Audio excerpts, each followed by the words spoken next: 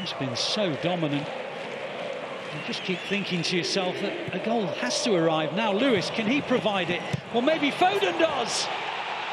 Absolute domination. And at last, a goal to match that domination. And Foden finally gives City the lead. Now the Nat is a real opportunity, and it's threaded through by Paulson. Akanji comes across. Openda makes it 1-1.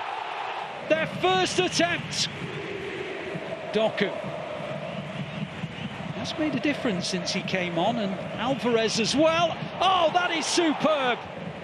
There didn't seem to be any backlift on that finish, but it did not matter. And he gets his third Champions League goal of the season, and maybe the Blues have won it.